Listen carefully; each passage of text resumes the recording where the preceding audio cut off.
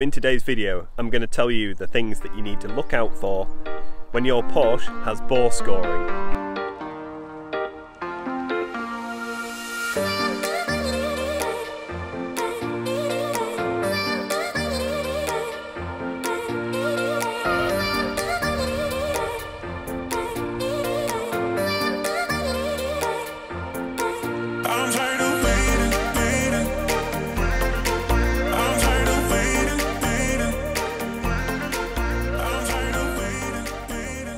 Hi and welcome back to Joe Talks Cars and welcome to another video. In today's video I just wanted to cover some of the things that you should look for when buying a Porsche and the signs to look out for if you have dreaded bore scoring. If you're not a regular viewer of this channel, you want to click the link at the top of the screen. That will take you to this latest video series where I go through some of the things that I found that my car started to do, which ultimately led to where we are now, which is the car is now suffering with bore scoring. So it's not an ideal situation, but it is something that's getting fixed. So the car is going in a month's time to the garage to get a total engine rebuild. So if that's something that you're interested in watching, then please make sure hit that subscribe button so you don't miss a thing. Some of these signs may not be as obvious as you think, but I thought I would cover some of the things to look for if you're unsure whether your car has bore scoring, some of the early signs to look out for, so you can try to avoid being in a situation like I am. So now I know that this car has bore scoring, I thought I would do a video, walk you around what it's currently doing, so you know that this car does have it, and these are the symptoms it has. So first of all, one of the main things you'll get told with Porsches is that they smoke. Cold start, blue smoke. If you write that on a forum or ask anyone the question about blue smoke on startup, everyone will say it's normal, they're flat engines, all Porsches do it, they smoke. That is what led me to believe that when I started my car up in the morning, that's why I thought, well, it's smoking, but that's normal. So I did ignore that part. I just assumed that was part of it. It is quite a lot of smoke, to be honest. So I'm going to put a video onto the screen now to show you what it's like on a cold start.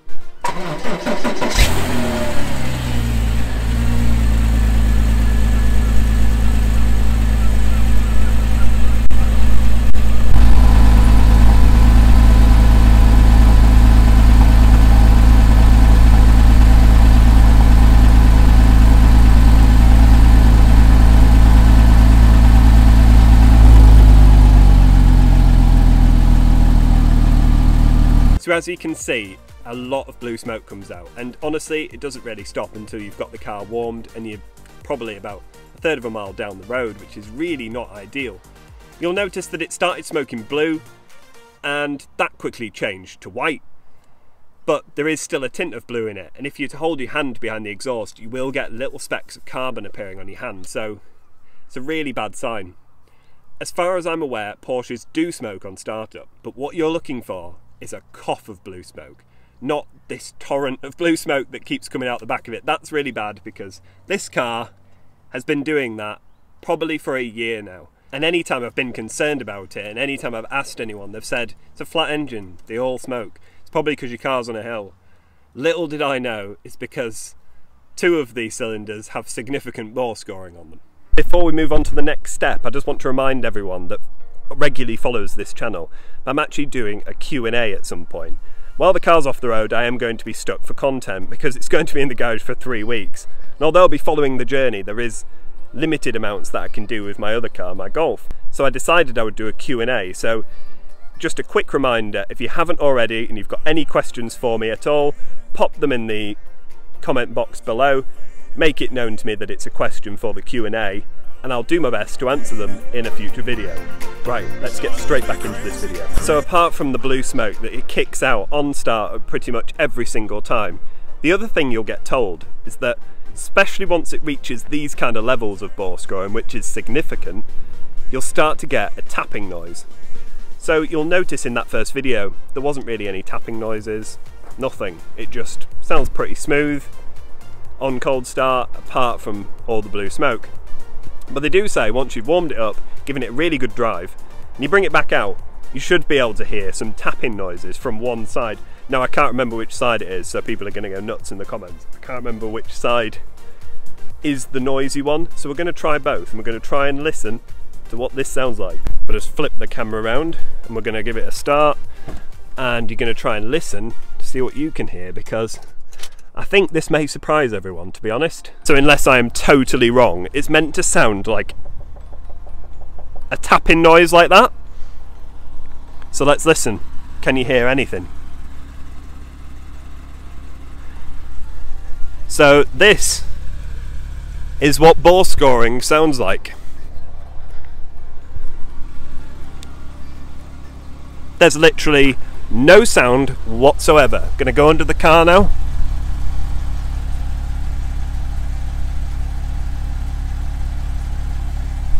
Yeah, absolutely nothing. So, as you can tell, there is absolutely no tapping noise. Well, not one that I can hear anyway.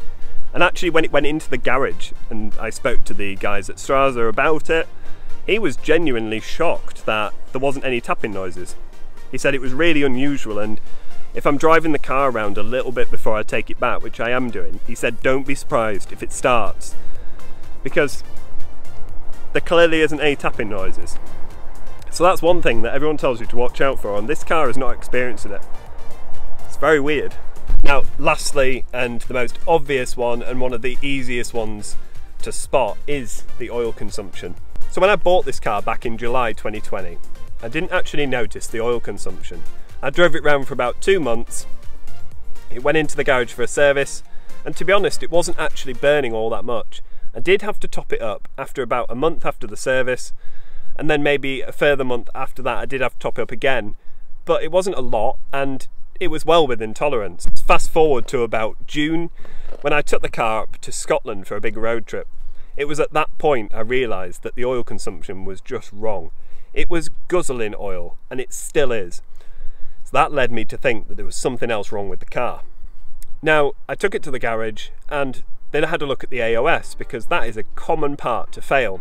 Don't let anyone fool you that your oil consumption is down to your AOS, because you'll find that every single Porsche that has bore scoring will have a new AOS fitted, because people assume it's put the AOS, throw the part at the vehicle, and it doesn't solve the problem. My AOS is fine, it was replaced last year, and when I replaced it last year, it had failed. There was oil on every single cylinder and it was smoking like crazy. The AOS did seem to solve that. But because it was only a year old, I knew this wasn't the AOS, so they checked that out and they popped some cameras down the bores. Last thing I just wanted to mention was driving this car. It feels absolutely no different to when I first picked it up. It's had its compression checked, it's not lost any compression. The car drives, it's powerful, it doesn't appear to have lost any power. And it's practically the same car I picked up over a year ago now. So it just goes to show that these symptoms are really, really easy to miss. And apart from the oil consumption, there was nothing really shouting at me that I should have a look at. There was nothing really telling me that this car had anything wrong with it at all. It was just the oil consumption that made me think maybe something's going wrong here. I had a lot of people in the comment section lately saying that I should have got professional advice. I should have taken a professional with me to scope the car out. Well, this channel is all about an honest guy's version. What it's like to own a Porsche Cayman, or any Porsche for that matter. I bought with my heart, like most people do. And let's be honest, most people do not take someone round to scope a car and thoroughly check out before they buy it. They just see the stunning car and think, I'm just going to buy that. And that's exactly what I did. And there's nothing wrong with that, but you just need to be warned that if you do what I did and you buy it without really checking it or doing much research, this is where it can end up. It's now going to cost me between £5,000 and £6,000 to put this car right. Thankfully I only paid 14 grand for the car, so I believe there is some equity in it. So I will be completing the work, which is absolutely amazing news for everyone on the channel. And I love the car, so I don't really want to get rid of it. So hopefully you've enjoyed this video and it's given you a bit of an insight into what to look for when it comes to bore scoring. So if you're concerned that your car might have bore scoring, if it's got any one of those symptoms or lack thereof, then just take it to a garage and get it scoped. But take it to a garage that's got a really, really decent camera, and ideally a Porsche specialist or even Porsche, just to make sure that they don't misdiagnose it. Bore scoring can cost an absolute fortune, and it's worth catching early so you can avoid replacing numerous pistons such like I've got to do. So thank you very much for watching, and if you haven't already subscribed, hit that subscribe button so you can watch the rebuild process of this car. Thank you very much for watching, and I'll see you next time. Bye.